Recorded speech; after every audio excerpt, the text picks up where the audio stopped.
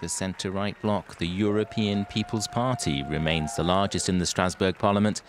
Its leader, Germany's Manfred Weber, is a powerhouse in EU politics. He has momentum now as he bids to become the EU Commission President.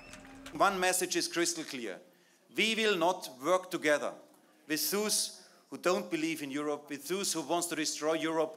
The Europe of today is our Europe. It's a Europe of EPP, of the Christian Democrats, and we will defend this Europe against the nationalists. That is what we will do.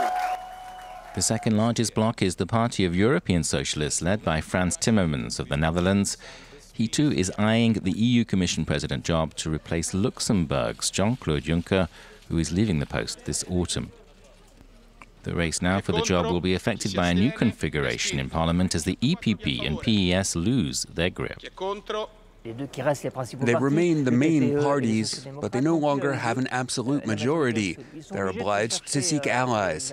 The ones most likely are the alliance of Liberals and Democrats and the Greens. Both have clearly gained support and can claim the right to have a say. The alliance of Liberals and Democrats is led by Guy Verhofstadt of Belgium. Its candidate for the top job is Margrethe Vestager of Denmark. There was a green wave in this election, as the urgency to combat global warming now tops many people's concerns. They could be kingmakers. Far-right nationalist and populist parties, from France to Hungary, are a strong presence, but are not working to the same song sheet.